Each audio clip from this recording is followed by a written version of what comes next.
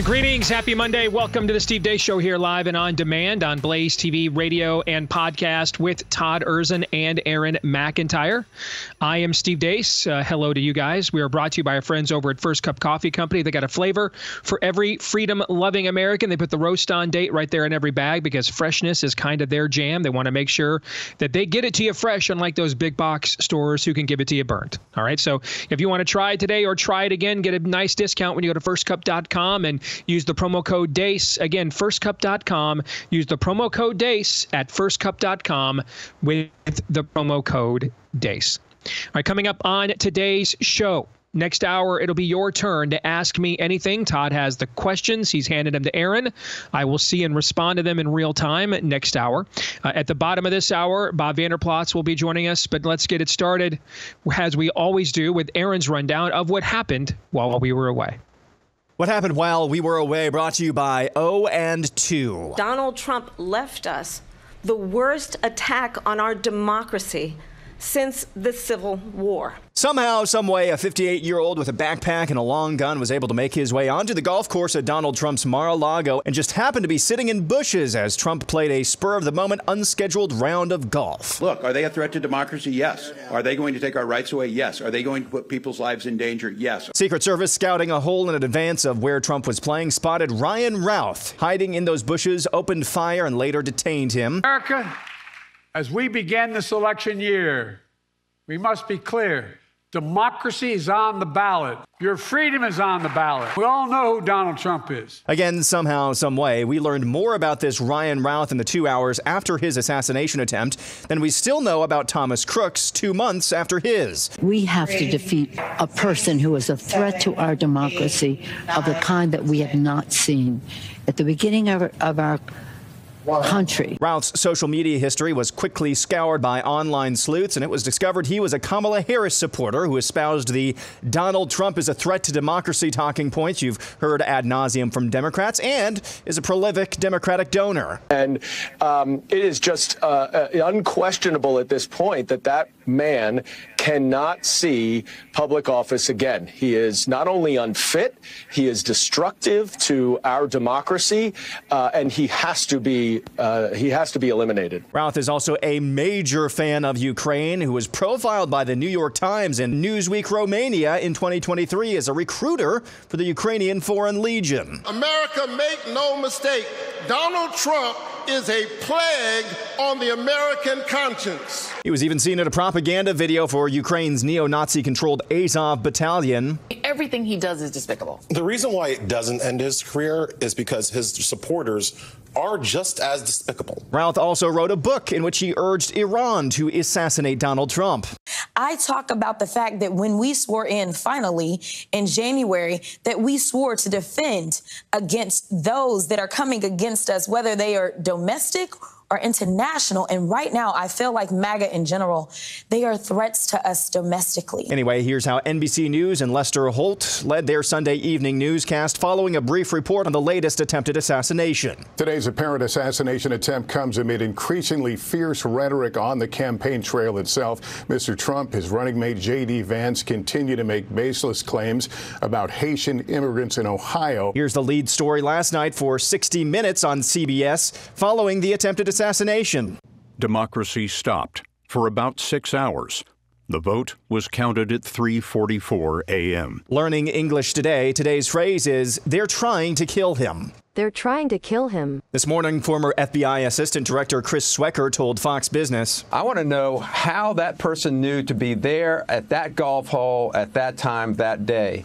He's either surveilling Donald Trump or he received some inside information. That's pretty sinister if that's the case, because that implicates a third party, either wittingly or unwittingly. Ryan Routh fled Mar-a-Lago after his attempted assassination, but was apprehended in bordering Martin County, Florida. Martin County Sheriff Will Snyder also told Fox News he's got more questions than answers. Where is the suspect now? I know he's behind bars, but where? Well, what we did is we turned him over to the Federal Bureau of Investigation and the Palm Beach County Sheriff's Office.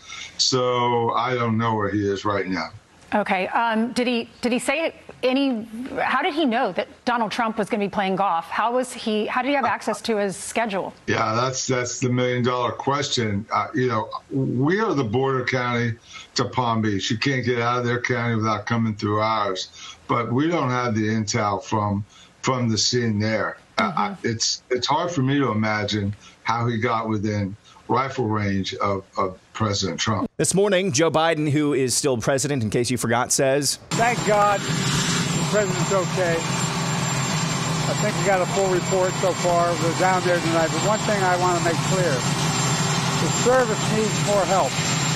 And I think the Congress should respond to their needs if they, in fact, need more services. And finally, I want to leave you with this. Late last week, veteran Democrat Senator Richard Blumenthal spoke to media. Blumenthal is part of a bipartisan panel of top congressional leadership inquiring into the failures around the Secret Service leading up to the July 13th attempted assassination of Donald Trump.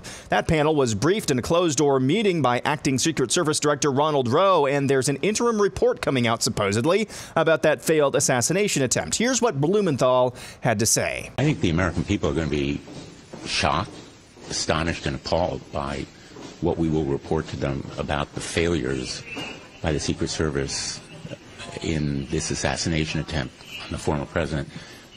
But I think they also ought to be appalled and astonished by the failure of the Department of Homeland Security to be more forthcoming, to be as candid and frank as it should be to them in terms of providing information. So top Democrat Richard Blumenthal says the Department of Homeland Security is not being forthcoming about their investigation into the original attempted assassination of Donald Trump back on July 13th. And somehow we knew more in 2 hours about this Ryan Routh than we have in 2 months about Thomas Matthew Crooks.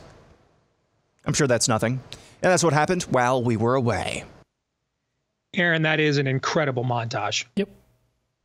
I mean, the editing that you did there to put that together, to give our audience a complete portrait of what is happening in the country, brother, that was, before we do anything else, I just want to say that was absolutely masterful. So good job out of you. Just doing my civic duty. And you did it well. Aaron's montage brought to you by our friends over at My Patriot Supply. If you watch that and think, it's going down, I don't know what other reaction you could have. So make sure you get the 4-week emergency food kit from My Patriot Supply. They'll send it over to you as fast as humanly possible. It also ships to you not just as fast as humanly possible, but free as well. You can save $50 on your 4-week emergency food kit. That's breakfast, lunch, dinner. Even drinks and snacks are included. It's the full complement of 2,000 plus calories you need per day. Lasts for up to 25 years as well. So again, $50 off the 4-week emergency food kit that you want to have in your home right now, shipped fast and free when you go to preparewithdace.com. Again, head over to preparewithdace.com. There's a reason why I have amended the old saying that history doesn't repeat, it rhymes. I've amended it over the years on this show to history doesn't just repeat, it also rhymes. And it's because the same forces are at play throughout all of human history. So you see arcs play out. You see patterns play out. You see scripts play out. Because this place that we call home here, this mortal coil, this planet, is a celestial battleground. It's the ultimate north versus south, heaven and hell. And the languages change, and the customs change, and the eras change, and the technology evolves. But the core battle for dominion on this planet rages on and remains. And this is, if there was ever a moment for our country where a biblical worldview is something we dramatically need right now to truly understand the signs of the times and therefore what to do about them, this would be it. We've had other darker times in our nation's history than this right now, but we were a more biblically literate people during those times than we are now. Why is that important? Because the Word of God is basically the owner's manual to the planet. Imagine a warning light comes on in your vehicle, but you don't have the owner's manual. Might not even be something that serious, but since you don't know the owner's manual, you don't have the owner's manual, you don't know how to fix it. And you can break a lot of things trying to fix it. For example, if you see injustice in the world, but believe in your heart there is no God, you will have, therefore, government step into the role of God to do all kinds of things to balance these scales of justice that will then end up, because you are missing the most basic fact of the universe, because you are in denial of or rejection to the owner's manual to this planet, you will therefore then end up making things all the worse, trying to fix a problem because you don't have that owner's manual. You cannot properly diagnose. You don't understand what that warning sign on your dashboard is. And with that last statement, I basically just summed up pretty much the last 50, 60 years of American history.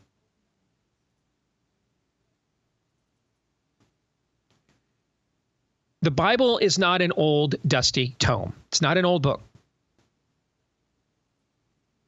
It doesn't tell us what once happened. It is an eternal book that tells us what always happens and what is happening right now. And if you understand that, then you see the patterns. You're like Neo. The numbers are scrolling down the screen, but you see what is actually within those numbers.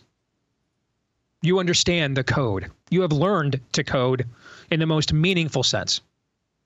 So let me give you a pattern. JFK is originally shot, we're told anyway, by someone with, quote, Maggie's drawers, a questionable background. We still don't know the entire history of Lee Harvey Oswald. Still, 60 years later, we still don't know everything. We still don't know. Still don't know his true motivations. One government panel told us he acted alone. Another government in 1964, another government panel in 1979 said that he killed JFK but did not act alone and had some elements of connections to the mob and to those who were strident anti-communists. We don't know. We don't know to this day. We don't. It's been 60 years. Similar to what Aaron pointed out with the math club shooter, we don't really know. It's been 2 months. Which in today's information superhighway is like 10 years. At the rate information moves and processes today, 2 months is about a decade. We still have the largest mass shooting in American history in Las Vegas. That's the only mass shooting, for whatever reason, the spirit of the age has chosen not to try to politicize. Weird. And we still know basically nothing. How a guy on the most surveilled strip in this hemisphere built a sniper's nest right there. And no one said a word, and no one still knows. That was several years ago, which is like 60 years in today's technology. We don't know anything. RFK is shot by a man named Sirhan Sirhan, who years later admitted that he did so as a Jordanian Palestinian. If you guys know the history of the PLO and the country that the Palestinian state, when we say things like there's no such thing as Palestine, there is no such thing as the Palestinian people. Most of these are people that were thrown out of Jordan. We're going back to that history. It's not a pejorative. It's a fact. Not a put down any more than biology is bigotry. It's history is not a put down. It's a fact. And he admitted, yeah, I shot RFK Jr. because of his strong support for Israel. He admitted it 20 years later. And so the first shooter, bad shot, hits a 1 in a million, apparently. And 60 years goes by, and we still cannot fully construct the biography of Lee Harvey Oswald. The The other shooter just is really ticked off about a candidate's position on a foreign policy issue he vehemently disagrees with. That's exactly what we just saw play out here this summer, guys. Same exact pattern. History doesn't just repeat, it rhymes. Because the same people are writing, the same forces are writing the lyrics. We have a guy who's a bad shot, gets a headshot. Thankfully, doesn't miss. Because Trump's head goes back into the right, completely incidentally, to dodge the bullet, unlike JFK's, who went back into the left after he couldn't. And then here's a guy just weaponized, finally, Ukraine cause celeb. Let me shoot the president.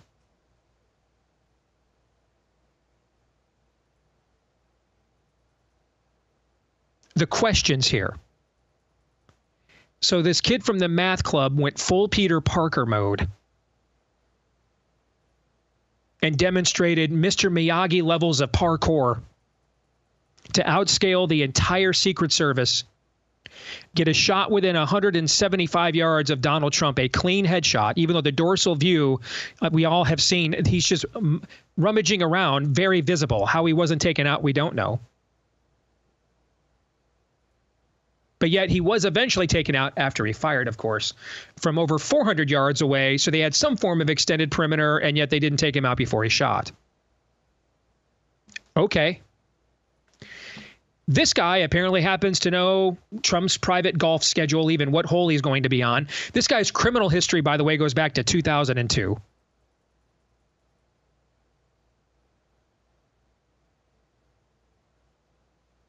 So how was he even able to acquire this kind of a weapon? He's been arrested, charged with multiple things over the years. And he just so happens to know where Trump is, which hole he's on.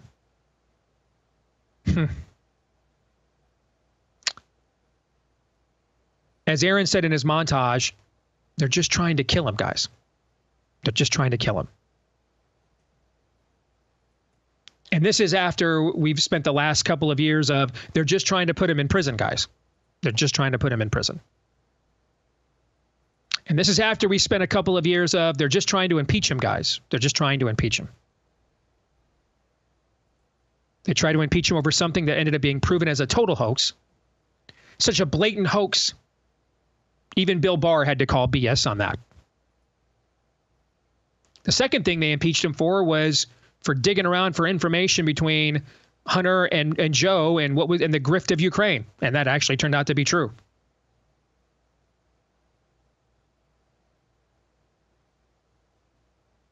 They then finally, after numerous different trials or attempts therein, finally convicted him of apparently a campaign finance violation so grievous it required up to 130 years of prison, potentially.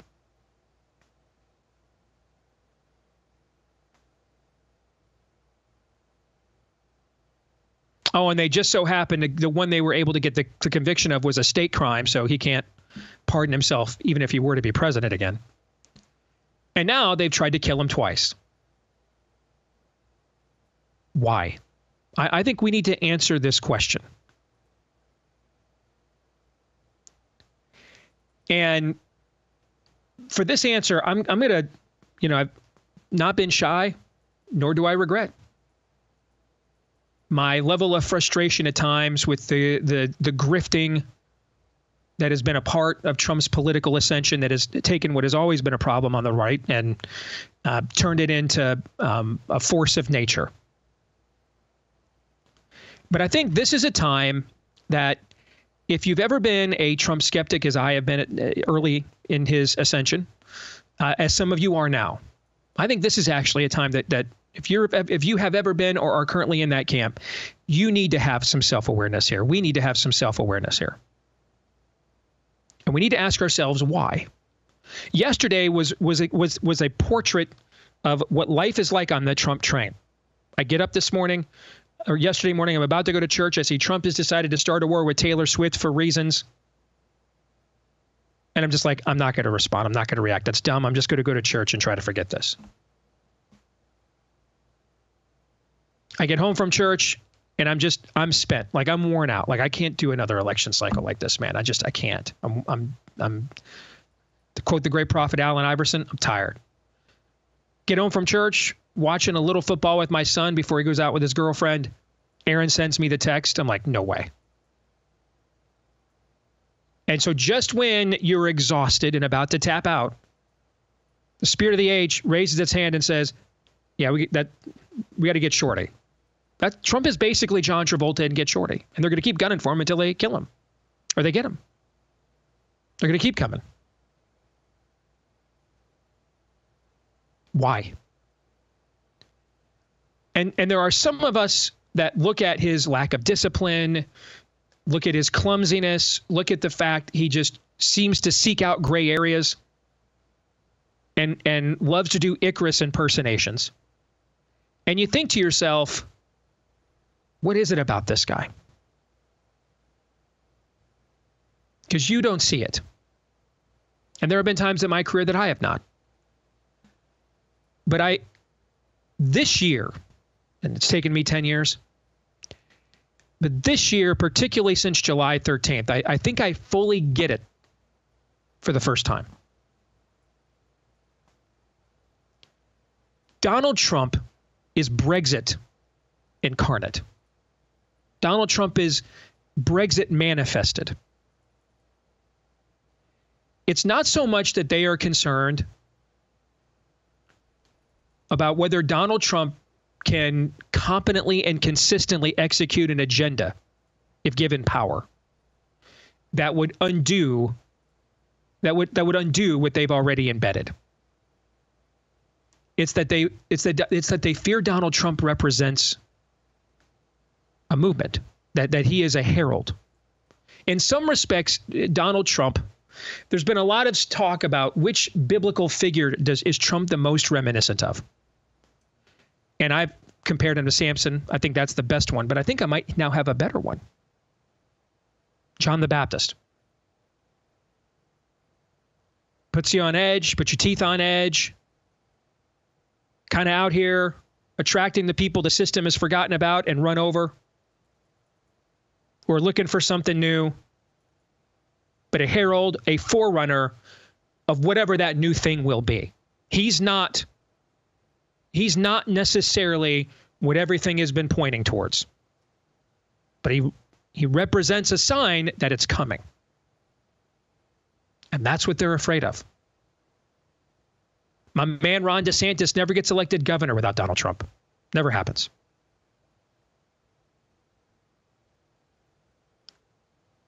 Yes, the pro-life movement has fumbled the overturning of Roe v. Wade at first and goal from the 1. And now it's like third and goal from the 47. That's all true. But we didn't know that in June of 22.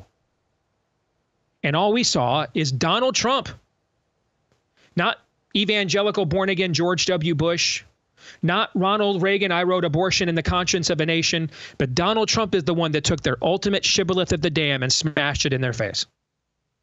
It's when they look at Trump and they see what DeSantis and J.D. Vance, look at how J.D. Vance ruthlessly, efficiently, with precision executes Trump's talking points. And it devastates them. It humiliates them in these clips. It just humiliates them. Ron DeSantis has almost erased the Democratic Party in the largest swing state in the country. That's what they're afraid of. That Trump is a beachhead. And what will come after him will be people who know how to actually do the stuff he just talks about. And maybe even fully himself does not understand.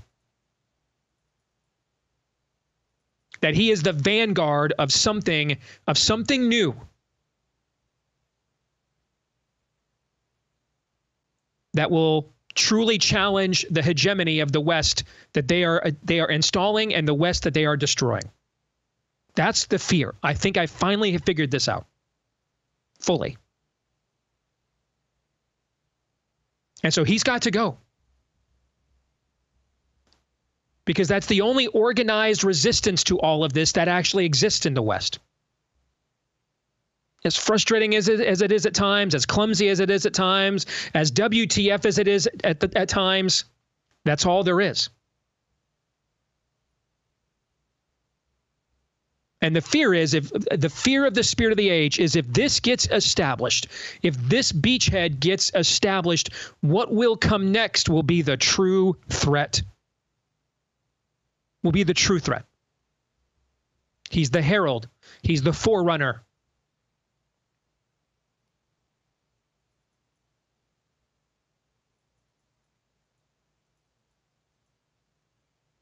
And now I fully understand why, after they shot him the first time, I went and grabbed the sign and put it in my yard. Why I had this like emotional reaction to it. I get it now. This is why. Because the people you look at in the future, or you look at down the line and think, man, I just wish we could get to those guys. They know what they're doing. We're never getting to them if they take him out. And that's why they're trying to do it. He's the herald. He's the forerunner. So, Herod is going to serve his head up on a silver platter.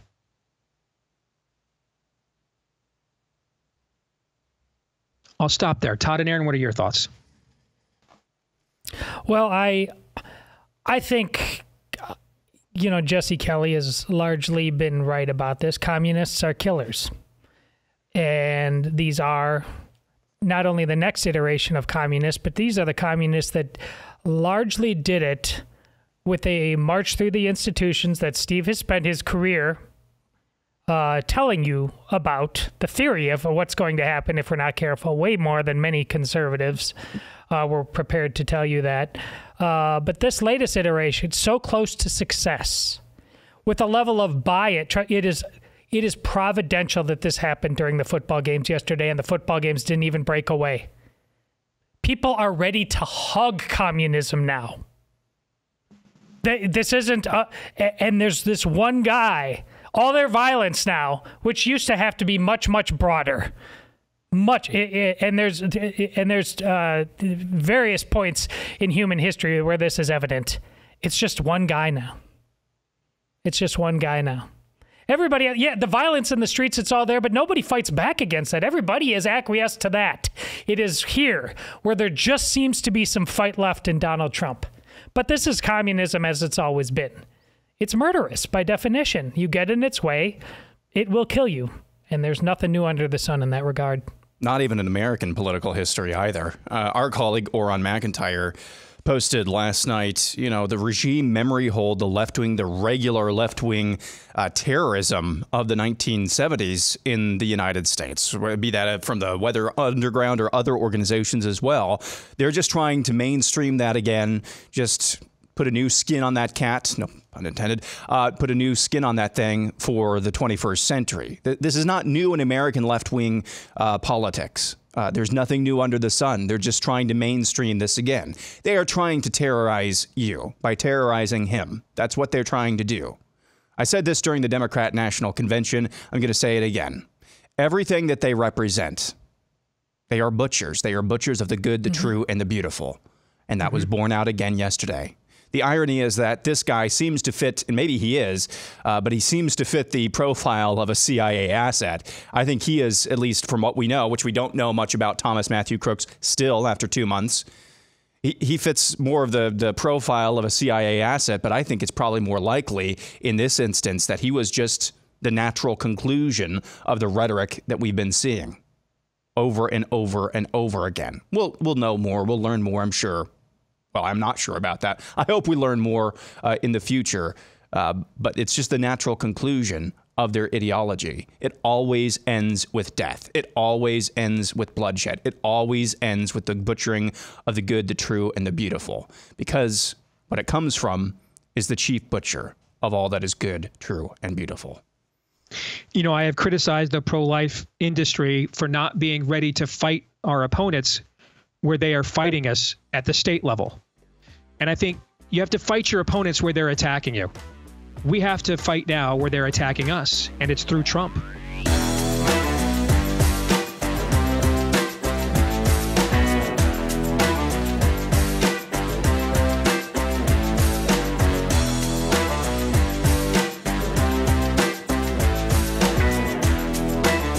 Back here on the Steve Deace Show, brought to you by our friends over at Patriot Mobile. If you are looking to divest from people who hate you, unfortunately, you just cannot completely do that yet in the economy we have. But one place, fortunately, where you can is with your mobile phone, the one thing that we all need to thrive in modern society today.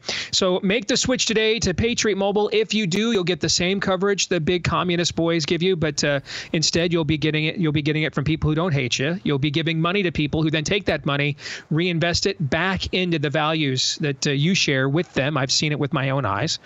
And you can also get a free month of service if you use my name, Steve, as your promo code when you go to patriotmobile.com/Steve. Get a free month of service today. Patriotmobile.com/Steve is where you can go. You can keep your number, switch your number, keep your phone, upgrade your phone. They'll customize it for you and your family's needs. Patriotmobile.com/Steve. That's the mobile phone service that we use. Patriotmobile.com/Steve. Use the offer code Steve for a free month of service today.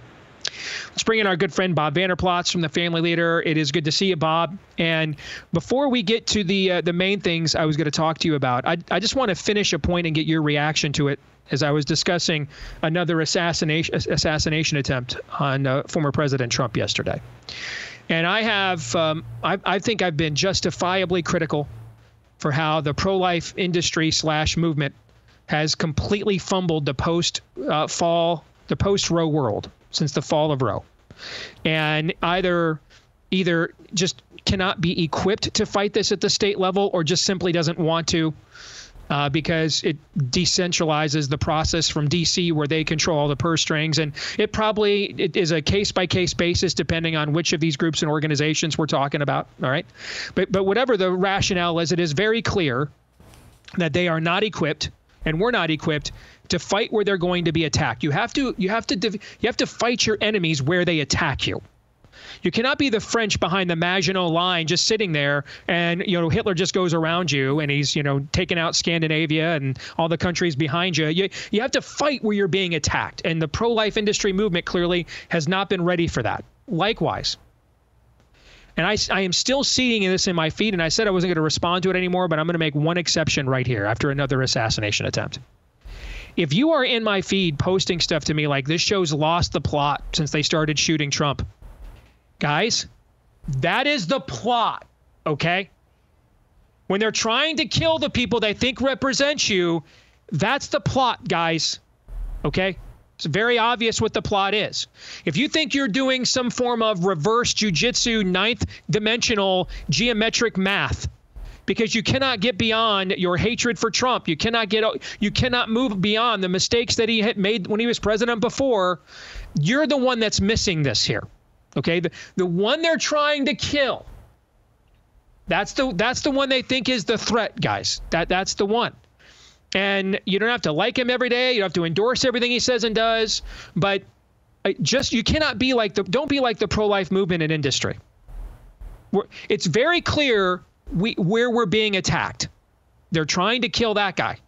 Okay? They're trying to kill that guy. Somehow a convicted felon with a 20-year rap sheet acquires an AK-47 and just happens to know what hole the president is going to golf on a day that isn't even on his private schedule.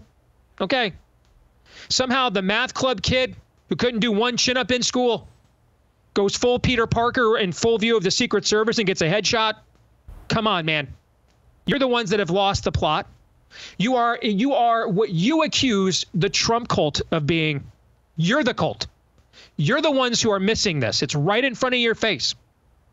Right in front of your face. You are making the same mistake the pro-life movement makes. You need to be willing to fight where your enemy is attacking you. And through him is where we are being attacked. And I just wanted to state that before we move on, Bob. What are your thoughts? Well, I think it's without question. Matter of fact, my father-in-law used to put it very simply. He would say, there's no reason to shoot a sleeping dog. You take a shot at somebody that is a threat to you or that's on attack. The reason they're going after President Trump, without question, he disrupts their complete narrative, their worldview. He's not perfect. Obviously, he's not a perfect guy. But, boy, they see him as somebody that's a complete threat, and they're going to do everything they can to make sure he does not get back in that White House, including taking him out. And you're right, what happened in Pennsylvania, it just happened at Mar-a-Lago as well.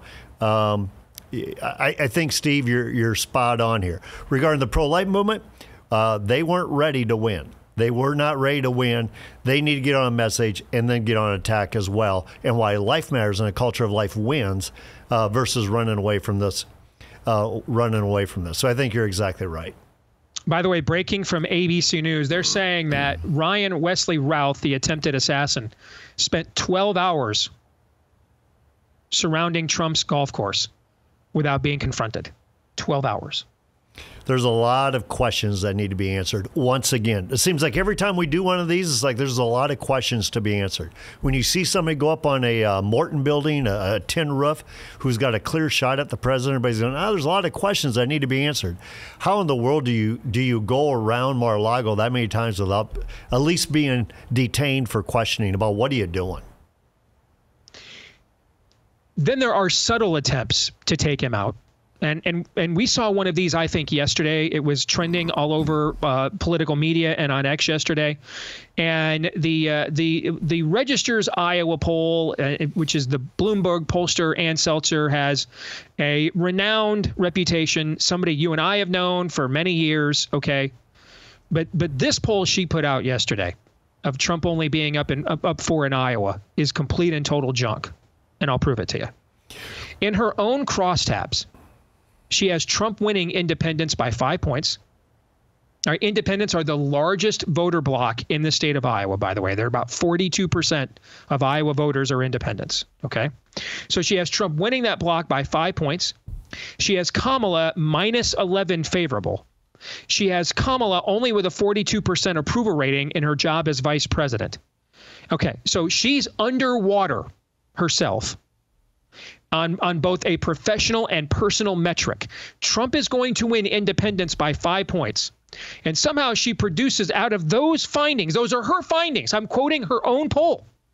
Out of that poll, she comes up with a top-line result that in an era when we have more registered Republicans than we've ever had in Iowa history right now, over 700,000 of them, Trump is only going to win the state by 4 points. That is simply not possible.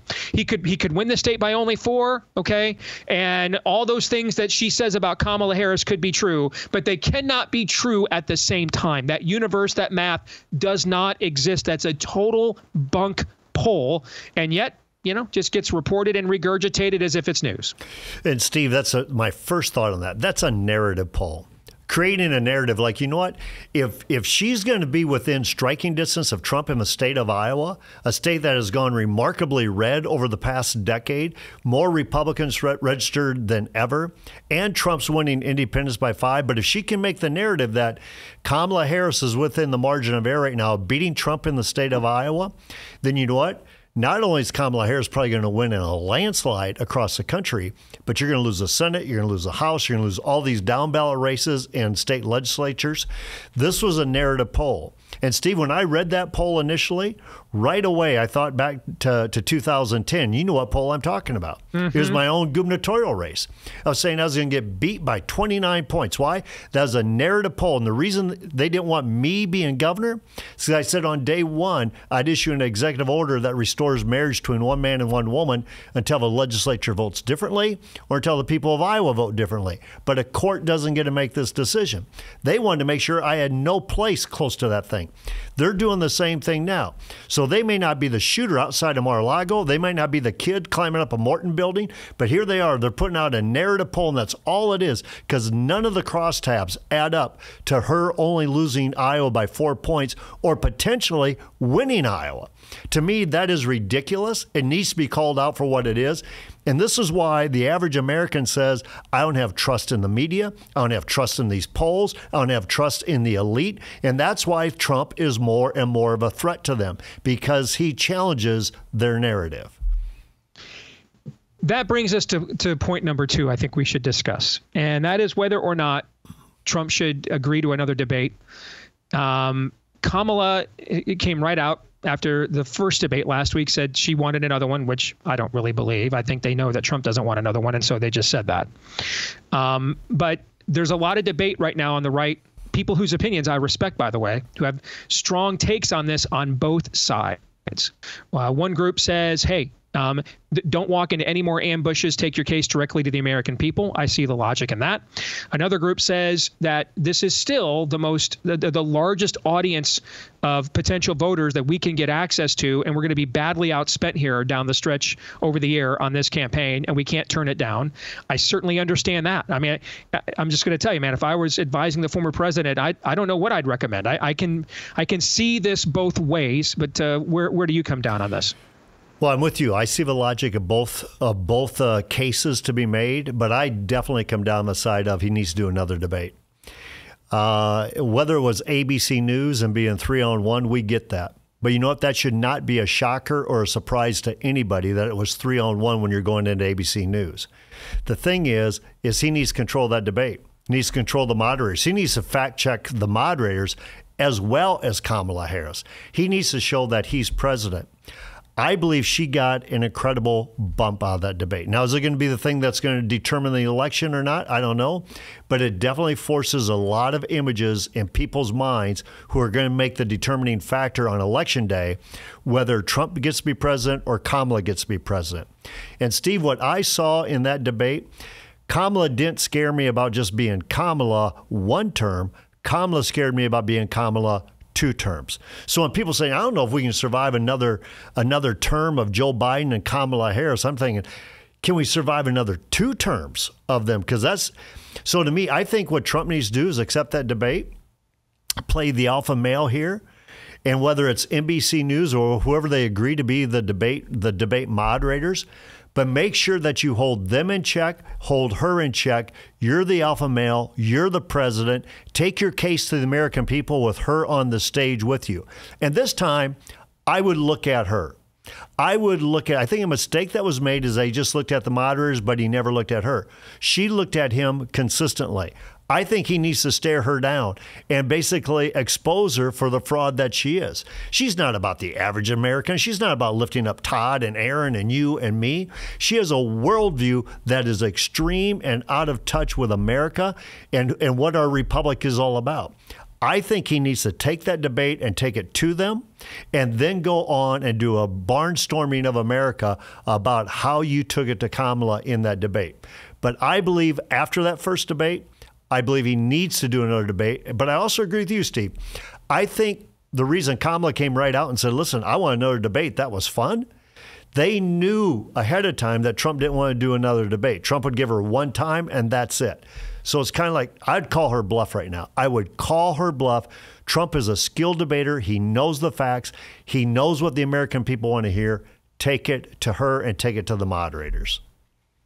Finally, we had 2 of the most high-profile, popular athletes in America today come out last week. Pat Mahomes, quarterback for the 2-time reigning Super Bowl champion Chiefs, and then Iowa's very own Caitlin Clark come out last week and say, hey, our job is not to be endorsing candidates and getting involved in partisan politics, but to, make people aware they can register to vote, have their voice be heard, et cetera.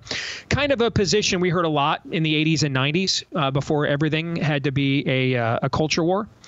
But they're also being criticized by people on both sides. People on the left are like, hey, get with the program here and promote, our agenda. And people on the right are saying, listen, man, we're in a war right now and don't have time for neutrality. So what do you think? Well, first of all, I think Caitlin Clark is exceptionally refreshing in a Taylor Swift world, a Steph Curry world. And if she wants to weigh in on who she wants to vote for or whatever at some point, I think that's up to her. But I think what she's doing is she's stiff-arming and she's not taking the bait of you need to jump on the Kamala Harris train right now. What she's saying is, you know what, I'm going to play the game of basketball. What I like about Caitlin Clark, Stephen, what I want to talk to you a little bit about Caitlin is that not just because she scored 35 points last night, not just because she broke the rookie record, not only because she's changed the game of women's basketball, but as I told our team today, if you walked by her on the street and you did not know she was Caitlin Clark, you did not know she was the MVP of collegiate basketball and she's changed the game of professional basketball, you would never look at her and go, I bet she's just an outstanding basketball player. She is somebody that obviously God has gifted with talent, but she has used that talent with a drive to be the best, to become the best. She's worked awfully hard on everything that she has done to become the best. 2 is she makes those around her a heck of a lot better. I watch those highlight reels and I see what she does with her teammates. Her teammates are finally getting in a position where they can make shots or have easy layups because of Caitlin Clark. She makes her teammates better. But the other thing I like about her, Steve, she's not playing victim mentality. It's not, I mean, yeah, she gets beat up. She should have been on the Olympic team. She shouldn't have been pushed down by Angela Reese, but she never takes the bait. She rises the standard above. This is a game of basketball. It's a tough basketball game. I look for the day when I can earn my right to represent the United States in the Olympic Games. She always takes the higher road. But then lastly, and we just read Psalm 71 in devotions about basically, when I'm old, let me still speak to the next generation. Let me draw that next generation to you. When you listen to Caitlin Clark, she's always about those little girls watching her in the stands. I want those little girls to understand they can do what I do, that they can break my record. I think she is exceptionally refreshing for somebody who cannot believe the demands that have got to be on her, who have changed the game of basketball, who's Taylor Swift without being Taylor Swift. And probably, Steve, the reason I wanted to talk about Caitlin today, I had my grandkids, Darla and I, we have 2 grandchildren, Caroline and Dixon James, and we brought them into our Hy-Vee grocery store. And we're in the Hy-Vee grocery store, which is now like a mini mall. But I saw a Caitlin Clark jersey, and I showed my 4-year-old Caroline. I said, hey, you recognize this jersey? And right away, this 4-year-old said, that's Caitlin Clark. She's having a dynamic impact, and I think we need more like her, not less like her. Should she weigh in or not weigh in this presidential election? I think she's doing what she needs to do right now, and that's be the best at what she can be without taking the bait of all this woke agenda. Good stuff, Bob. Appreciate it. Thank you. Thank you. All right. When we come back here after the top of the hour break, it is going to be your turn to ask me anything. And I would imagine, given what is going on in the country, some of these questions are going to pack a wallop. So we're looking forward to that. This may be one time, maybe the only time I'll ever mention this, that Todd will not roll his eyes or condemn me. But it's 100 days till Christmas as of right now. And it kind of feels like we could use a little bit of Christmas right now, Todd. I think I might even get an amen out of you from that. Yes? Yeah, I'll take it. Yeah. All right, we'll come back. Hour 2 is next. Stay tuned.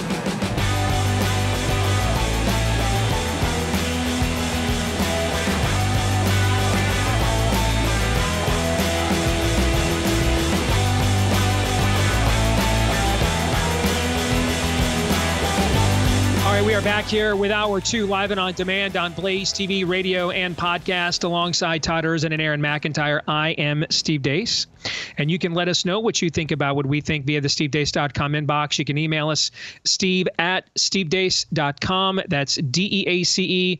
Like us on Facebook, me, we, and Gab. You can follow me at Steve Deace Show on X, Getter, Instagram, and TikTok.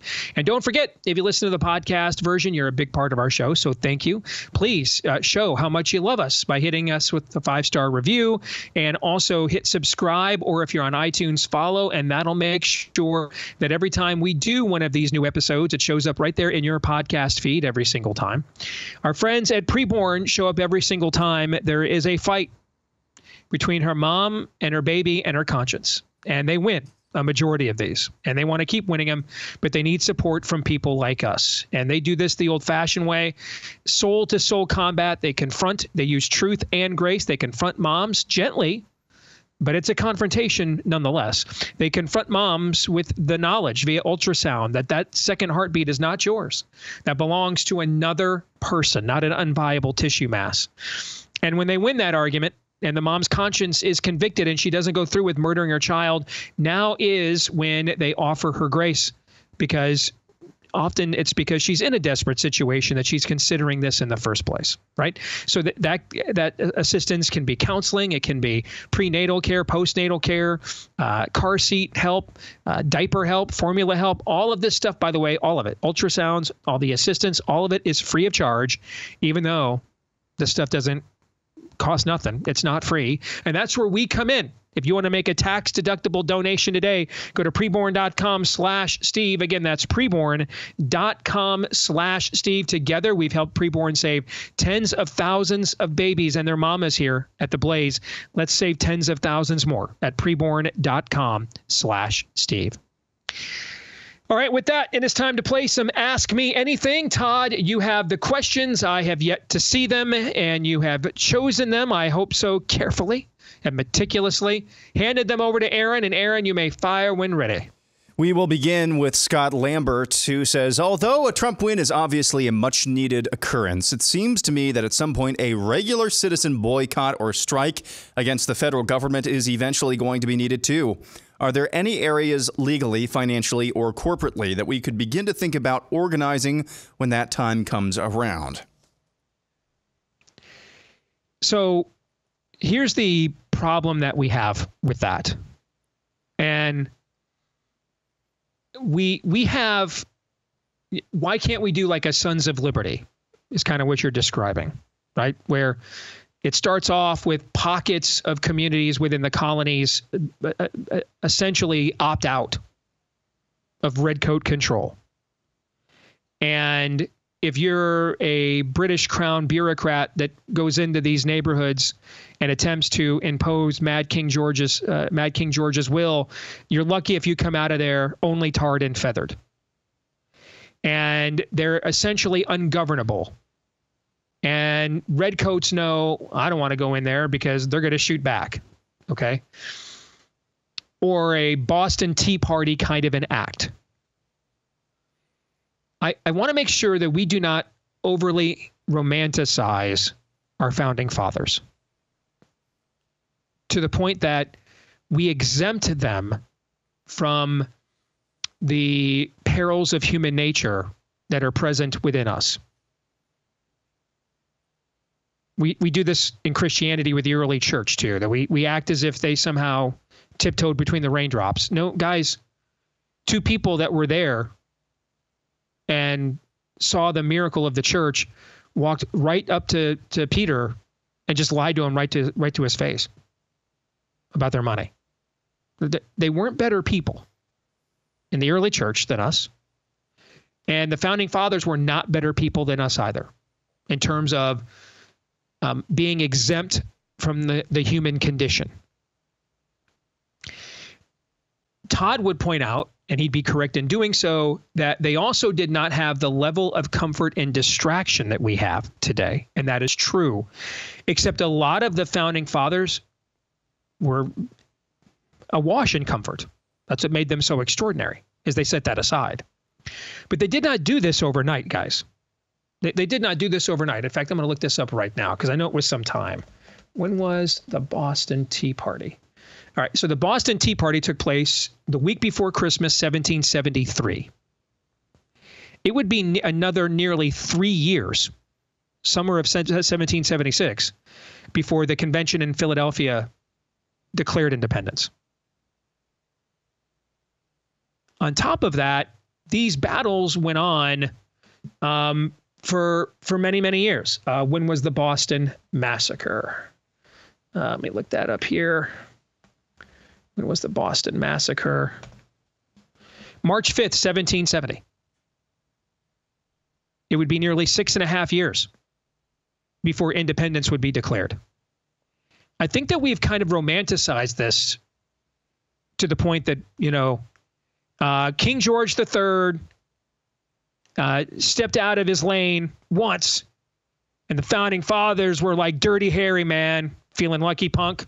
No, that's not what happened at all. They spent nearly a decade pleading, petitioning the British Crown, sending in emissaries, ambassadors. And if you know the story, ironically, maybe the greatest telling of this story was done by Disney. They did a movie many, many years ago called The Sons of Liberty. That's when Walt was running the company. They would not do this story today. Okay.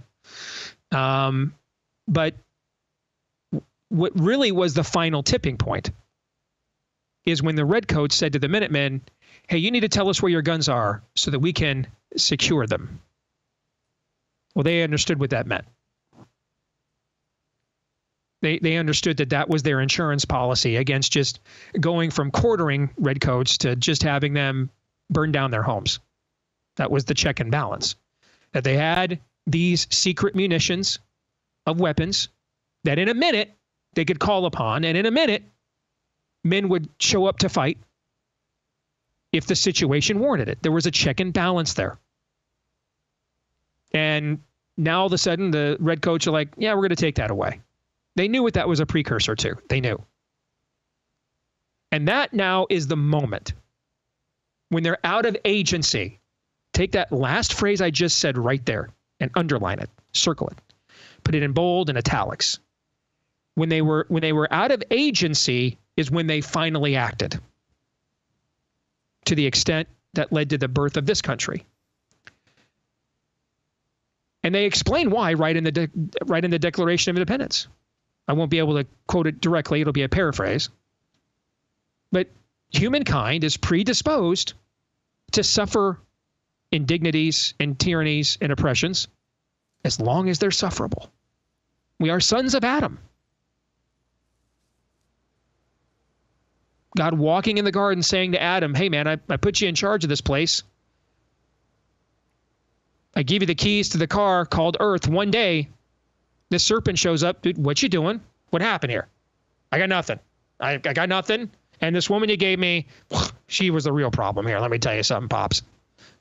That's who we are. That's our species right there. We don't ever proactively act. We just don't. There's usually a few people who will get it and proactively act, or one person who will proactively act, or a small group of people who will, and then they end up getting known by another term. Martyrs. All right? Visionaries usually become martyrs. And the critical mass happens when agency is lost. So going back to what Todd harps on the show a lot, comfort is another term for agency.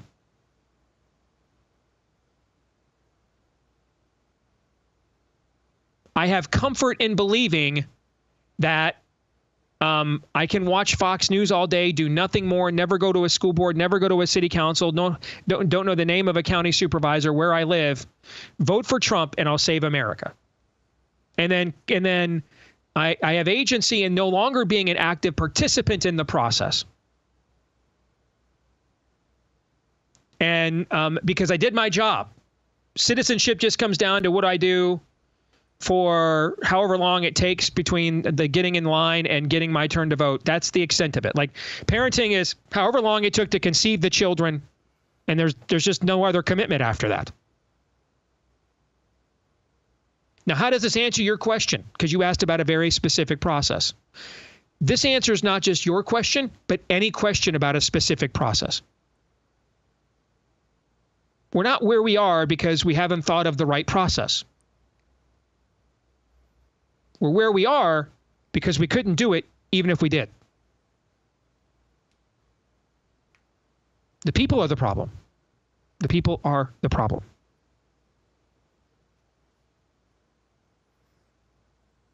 And it is our history as a species to not do extraordinary things until we have to. Until we have to. To do the easy thing, to do the thing that the path of least resistance we're accustomed to, that is characteristic of our species.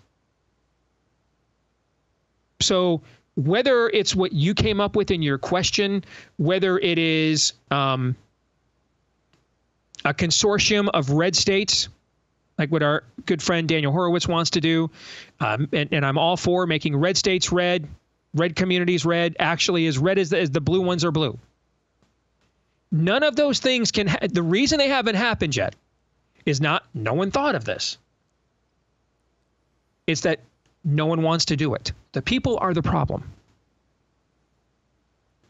And I go back to a moment that comes up on this show quite often from last May At this meeting of Christian leaders I went to in Dallas, having a blunt conversation, spending the day with each other in prayer and having blunt off-the-record conversations with each other. Some of them would be names you would know probably if you're a believer. And having blunt off-the-record conversations with one another about where the culture's at and where it's headed, and all this talk of revival. And the elder statesman of the group gets up at the end and says, do you guys really know what you're asking God for? Because we're way too comfortable to be accepting revival. You're really asking God to turn up the heat. That's what you're really asking.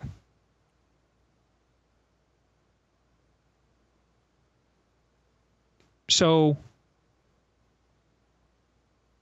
my fear is, as I look in my feed and I still see people acting as if they tried to kill him again on his own golf course. Not a big deal. We can afford an L here. We'll survive. My guy can win in 4 years.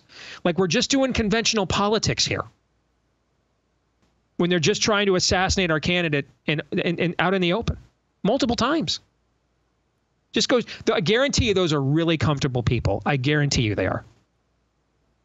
And I will guarantee you that the extent of their activism in almost all cases, 1 or 2% of them will prove me wrong. But over 90% of those people, the extent of their activism is Twitter and voting. And they haven't done much else.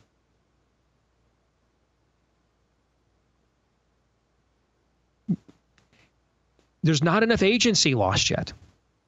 There's just not. And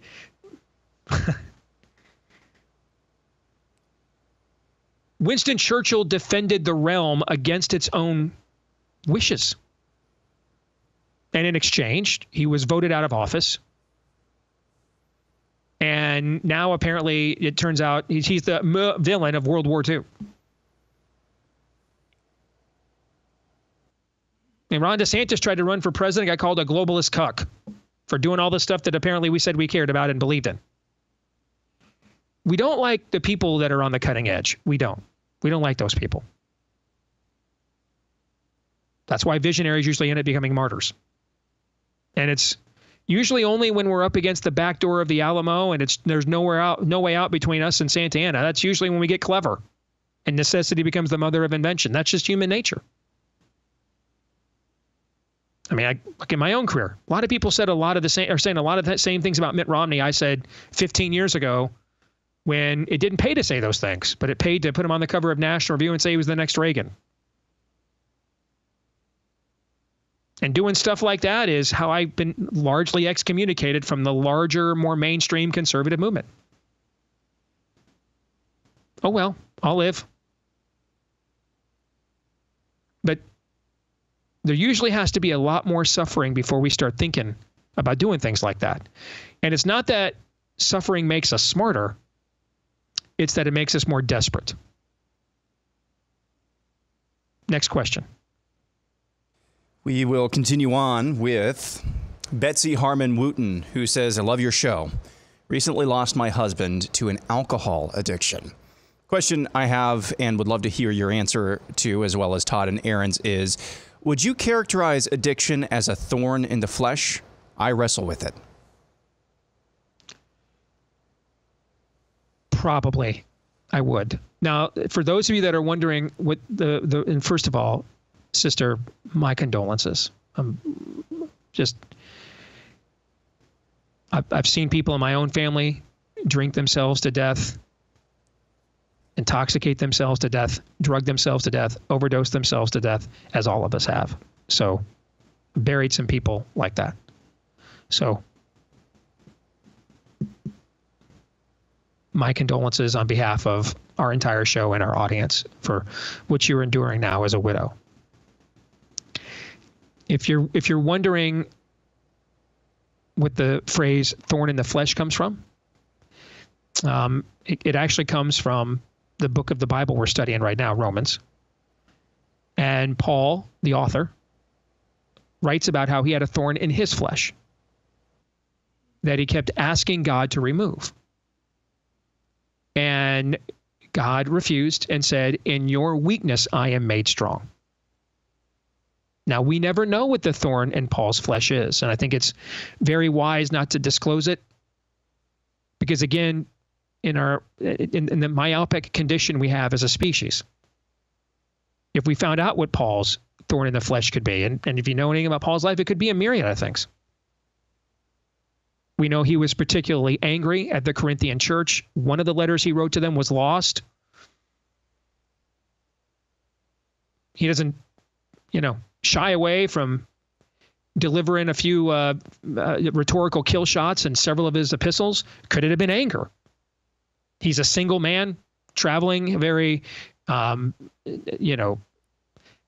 lascivious empire with lots of temptation, open sex cults everywhere you went within Rome. Could that have been the thorn in his flesh? Could it have been loneliness, unmarried? He could be shipwrecked. He could be abandoned. He at times had friends turn on him and leave him. Could be. Could it be depression, given all the things I just said? Then house arrest, imprisonment. Right? It could be a myriad of things. We don't know. And I think it's wise that the Holy Spirit never tells us what that thorn in the flesh is, because we would have a tendency to say, okay, well, yeah, that doesn't relate to me. That's not my issue at all. But to hear a thorn in the flesh, we all have that.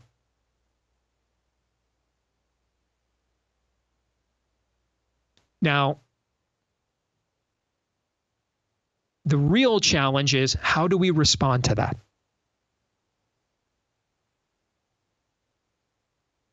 And do we seek the help in humility that we need to overcome that? Do we give ourselves over to it? But then there are also moments where, you guys, we have a good friend of ours that we met in our audience that we met because he had a very good friend who was struggling with substance abuse, and his Celebrate Recovery group stopped meeting because of lockdowns and ended up taking his own life. Right? It's human nature is complicated. We're not machines. We're not formulas. We're not algorithms. I am using a guide for our Roman study based on the expository preaching of Charles Spurgeon. Considered by many the greatest Baptist preacher that ever lived, considered by many the greatest English-speaking preacher that ever lived. Well, if you know anything about Charles Spurgeon, though, he struggled with depression on and off throughout his life, including during his exalted tenure in ministry. He struggled with it. So all of us have the thorn in the flesh. Is the addiction itself the thorn in the flesh? Is the addiction what we're using to self-medicate to avoid confronting that thorn in the flesh? And I think that is on a person-by-person basis. You guys have any thoughts on this? I think that last part is really, really important, certainly as it applies to the way she asked the question. There's probably something else, perhaps multiple something else's, that speak to why drinking turned into alcohol addiction. So I think that frames everything that you said before it. Yeah, I think foundationally, yes, it is. It's not just alcohol; it's any attempt to fill the God-shaped hole in our hearts. Foundationally, yes, that's a spiritual issue. I mean, there are offshoots of this conversation that we could talk about, but to answer that question as succinctly as possible, yes, foundationally, I think it is a thorn in the flesh. Ready to move on? All right. Yeah, ready to move on. Jason Faulkner says, what percentage of the electorate will vote for Cringella just to get the first female president? I think that'll be the majority of her vote. So is it 60% of her vote, 70% of her vote? But all of their messaging is identity politics. It is fundamentally, I shouldn't say all. The majority of their messaging is fundamentally identity politics. So, you get the response to what you market. people buy what you sold. So if that's the majority of their branding and messaging, I'm left to assume that'll be the majority of why people will vote for her. All right, next up, we go to Kent Miller. Was the Citizens United Supreme Court ruling with regards to campaign finance really so murky that the California Attorney General, Kamala Harris, could use it to force nonprofit groups to turn over their private donor lists? Furthermore, since AG Harris's open intimidation tactics against conservative donors was so effective and not only overturned by the Supreme Court until 2021, was it her willingness to apply ruthless lawfare tactics at that point and later in the support of the 2020 riots ultimately the real reason that she's admired by the left and, as a result, is now currently sitting as the Democrat candidate for president? This is a really smart take. Really smart take. Now, Ken, I doubt most Democrat voters know the things you just mentioned about her political career, but it's why she became a senator. You know, I don't. Heck, Steve, it's why we had the takes we did early on about Kamala. Right. We just thought she was a gangster. I thought she was going to win that primary in 2020. Yes. That was my prediction. Yes. Yeah. And she couldn't even get to Iowa because I saw how ruthless she had been. Yeah. As a senator and on a local level in California with David Delight and everything else.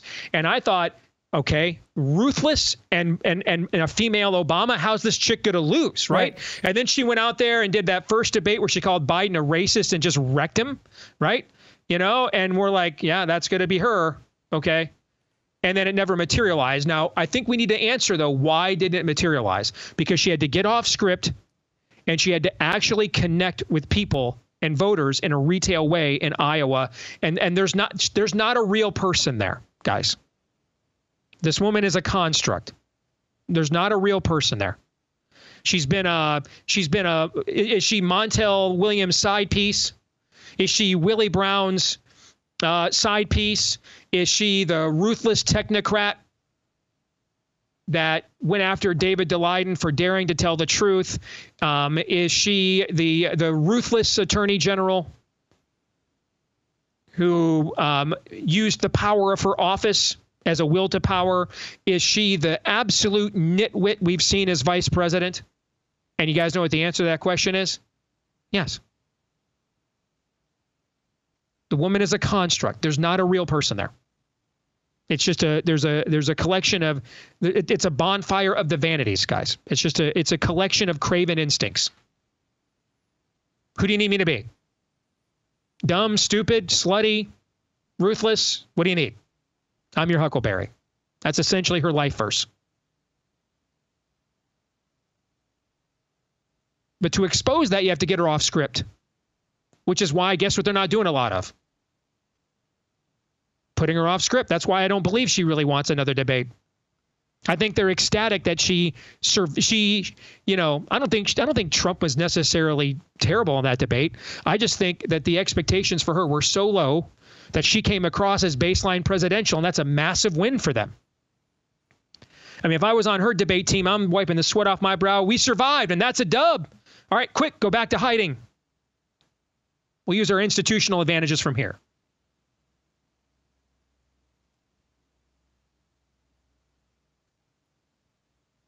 So there was another aspect of what I was going to say, and then you interjected there, Todd, but you made a good point. So, Aaron, put up the question one more time, if you could, please. Maybe it'll prompt the other part of this I wanted to point out. Can you do that or not? All right, so Citizens United, is that why the real reason she's admired by the left and as a result is now currently sitting as the Democrat candidate for president? Okay, yeah, that's it. Okay. So the dissident right, we've talked about them before, positively and negatively. And I find myself agreeing with the so-called dissident right about 100%, like 60% of the time. And then like the other 40% I'm just out on. But the one area where I agree with in that 60% where I agree with them 100% of the time is when they say things like the right does not understand the patronage aspect of politics. They're correct. They're right about this.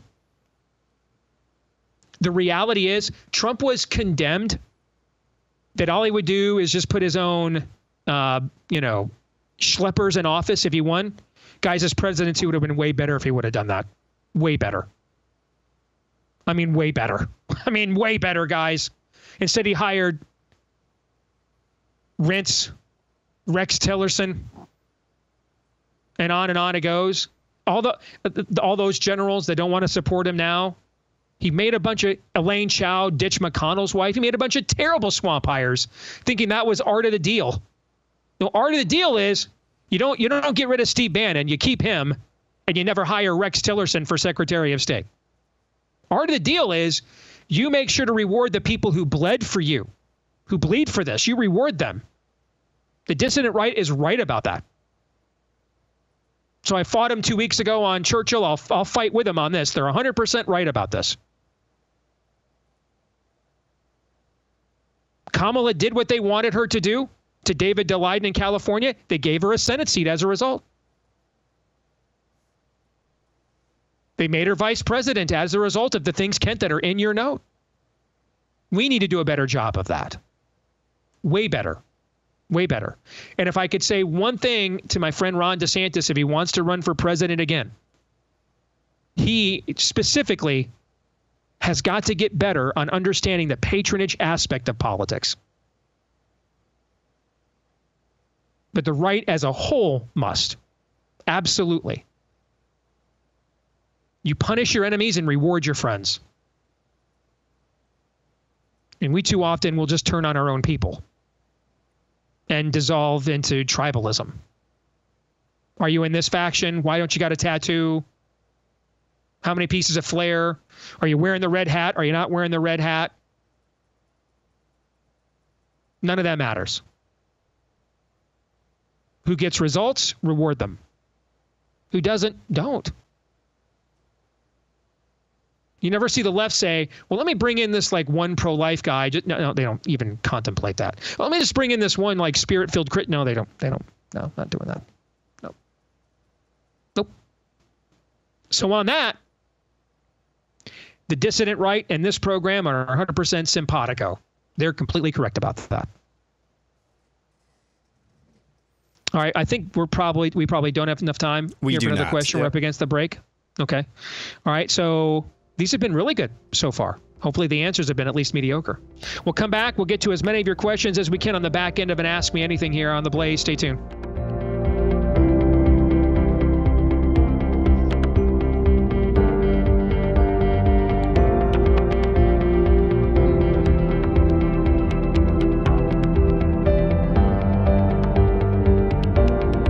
Listen, I know what you're thinking. It's crazy that the same people who, right when the Sun Belt wave of COVID hit in 2021, decided we were suddenly needing to ration the monoclonal antibody treatment everybody needed. The same people that said, well, here's this drug we gave a Nobel Prize to in 2015, but now you need to know it's a horse dewormer and dangerous. The same people who were like, yeah, this hydroxychloroquine we've given to tens of millions of people and saved countless lives with it is too dangerous to even consider. The same people who said, well, here's this cancer drug with a black box warning called remdesivir. Let's kill your kidneys with this and claim we're treating COVID. The same people who said, I know it's the year 2020 and 2021, but we have no way whatsoever to treat a pulmonary infection or inflammation at all other than just go home, wait till you can't breathe, then come back and we'll put you on a ventilator and we'll be, in the break room in between lung darts flipping a coin to see if you're alive or not in an hour. I know it's crazy that those exact same people and same forces would be like, let's just kill our political opposition. It's a great leap. I've lost the plot. I mean, I'm in over my skis here. But just in case I'm not, check out our friends at Jace Medical. Get the Jace case right now of the next batch of medications they'll probably try to ban from you right when you need them the most. And you can expand it now into what you need and want customized for your needs and your family's needs. All right, get the Jace case right now when you go to jace.com/Deace. Jase. Jase for jace.com/Deace. Use the promo code Deace at checkout for a discount. Promo code Deace at checkout for a discount at jace.com. Jace.com, promo code Deace. Also, let you know, coming up here in just a couple of weeks, if you live in the Dallas area, coming up in a couple of weeks, ladies, the Share the Arrows event from our colleague, Allie Stuckey, and she's hosting an event with Francesca Battistelli, Rosario Butterfield, Candace Cameron Bure, and more, a chance to encourage and equip women to live for Christ here during an era when it is needed in America more than maybe ever before. So many different packages to fit your budget as well, from general admission to VIP to the premium all access. Get it all and all the information you need right now at sharethearrows.com. Go there today. This is coming up in Dallas on September the 28th, sponsored by Carly Jean of Los Angeles. Again, that's sharethearrows.com. is where you want to go. sharethearrows.com. All right, with that, let's get back to some Ask Me Anything, gentlemen. All right, we'll continue with Cindy Pitt-Kinney. A question for you and Todd. I'm seriously considering converting to Roman Catholicism, but the Pope's recent syncretic statements give me pause. I also realize that the media hates the Roman Catholic Church and will spin statements by the Pope. I haven't yet done my homework on his recent statements, but I'm wondering if y'all can shed some light on this issue. Assuming his statements have been reported accurately, isn't what he said heresy? So I'm going to give Todd the advantage of the last word on this because it's my show, so I typically get the last word on everything anyway, and I want to make this as fair as possible. So I'll go first, and then Todd, you can take however much time you want to respond to her. I have, and Todd will back me up on this, I've always tried to be as fair as I can to papal statements of translation, and I've mentioned this before. There is a wide cadre of media. We almost will never respond on this show to anything that corporate media says that the Pope said, unless it's like the 60 Minutes interview where we can see him say it ourselves. Because, the corporate enemy media, there's a lot of projecting there. There's a lot of lapsed Catholics there. And so there's a lot of projecting of what we want a pope to be, what we want the church in Rome to look like and say, to align with our beliefs and values. And we especially, Todd, if I recall, saw this a lot the first few years of Pope Francis, where he would be accused of saying things that were not accurate, and the papacy would have to come out and actually provide the actual translation of these things. Am I getting that right? There was a lot of this in the opening years, right? Yeah. Okay. But what's happened is the Pope himself has spoken out more and more. He himself has more and more said some very problematic things. I took this quote seriously because I saw it from LifeSite News. And they're like a Catholic's Catholic, like Latin Mass, or you're a heretic level Catholic. So I took it seriously because they were the ones raising the alarm bells about this. And for those of you that don't know, the Pope basically just said there's many paths to God. Every religion is an expression of God. So the Haitian religion that says, let me grab the geese and sacrifice them for Dormammu, that's a path to God? I don't think so. Islam says that Christ wasn't crucified, so therefore he couldn't even be resurrected from a death he never suffered. Meanwhile, Christianity says without the resurrection, we don't exist.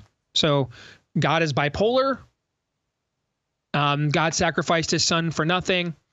That's an openly heterodoxical, just if not flat out heretical statement. I agree. And as we pointed out, since we've been discussing this pretty openly on the show since the 500th anniversary of the Reformation in 2017, the position of our show is that the dominant disagreement between Catholics and Protestants is not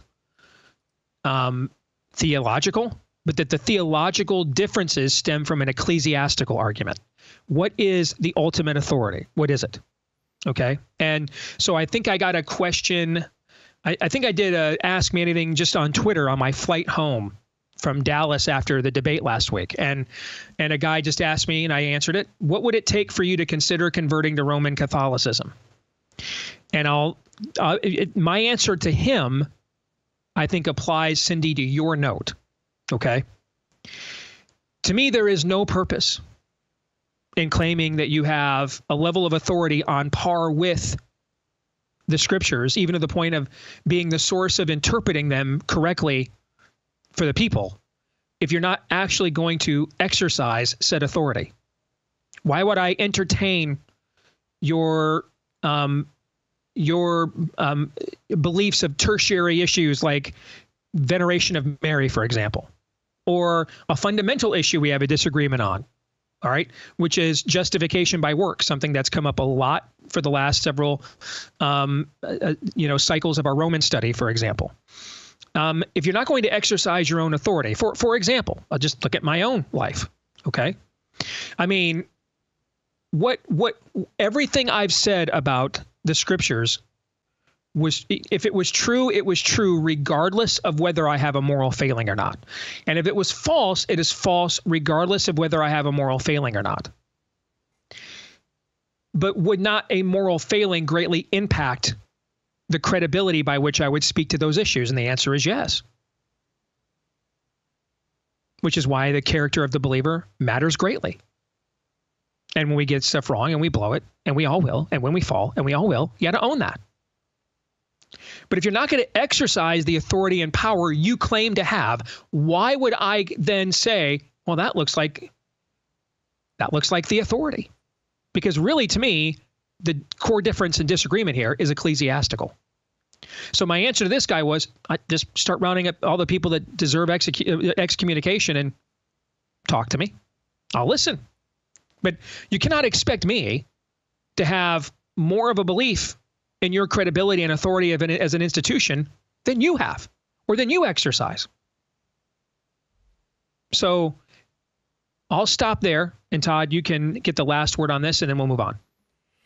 Yeah, now it's time for Todd to play his greatest hits or the worst hits, because there's nothing new here with Pope Francis. Taken in a vacuum is what this says. Heretical, of course. But we've been down this road before with the Pope. This is something he was riffing on in between a paragraph talking about other things, and he gets so sloppy and messy because instantly people come to his aid, which you shouldn't have to do for the Pope, and show all the times when he gives various versions very strongly and unapologetically. Jesus is the way, the truth, and the life. This is why my answer to this is always, please pray that Pope Francis's papacy soon comes to an end. He is so confusing of when we have, I mean, this is always a matter of souls, so we never have time to be this confusing. But right now, in the wake of the spiritual warfare that is undergoing worldwide, to be this unclear, and he was, I can't remember which foreign country he was visiting at the time. He always tries to convey, like, give people what he thinks is hope. I was trying to find a way to convey maybe what he was thinking, because there's a pattern of behavior here. If you will, and it's along the lines of what Steve talked about, is there hope to be found when you are surrounded by paganism or other religions? Here's an example. Gays against groomers. Okay? None of us believe homosexuality is a moral lifestyle. We believe it is a sinful lifestyle. Would many of us agree that they have done important work in fighting against transgenderism? I'll just speak for myself. I think they've done courageous work. I think Pope Francis, based on, again, a pattern of behavior and a pattern of saying things that fly in the face of what he said here, I think he's trying to say something like that, but it's very sloppy, and everybody who's pushing back on this has an absolute right to. You're the Pope, for God's sakes. We need you to be clear at this time. Now, all of that being said, your reasons for being Catholic should not have exclusively be anchored into what Pope Francis or any one pope says. There's been 260 some odd popes. And beyond that, there's a church that goes way beyond just the papacy. So I understand your frustration. Believe me. I would just make sure that that is not. When I've said there's a deal, the best reason you can have for not being Catholic in this day and age is like Pope Francis, President Biden, Nancy Pelosi. I get it. Do your best to put them aside because you get a lot of nonsense, and that's sad. All right, moving on. Brenda Guo says, what's with the breastfeeding and natural childbirth articles on your Facebook feed from the Blaze? It doesn't sound like topics you would normally post. There are a couple questions like this. So I have two Facebook feeds, one that I control that predates my arrangement and our partnership with the Blaze. That's the one that I mentioned, Steve Deace. There's another Steve Deace Show one that the Blaze exclusively controls. And frankly, guys, I barely got time to look at the one I control most days. I was made aware of this yesterday when you pinged me about it. But most days you could tell me that they've got live photos of an alien landing on that Facebook page. I'd be like, okay, because I just don't have time to check it. So I have absolutely no. My guess is that's just a company aggregator, and we wrote columns about it, and we promote our stuff internally, and that's what people wrote about. All right, moving on.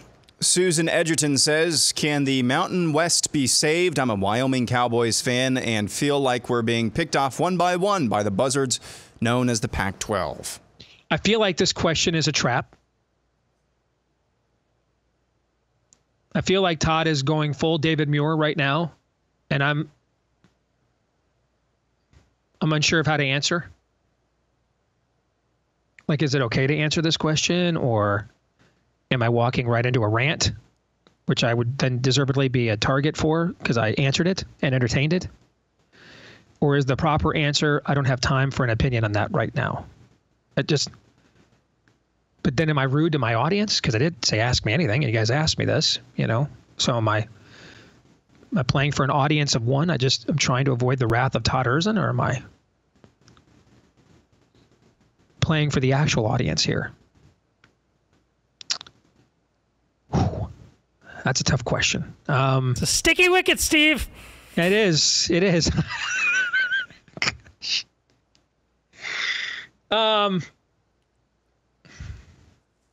Let me do this.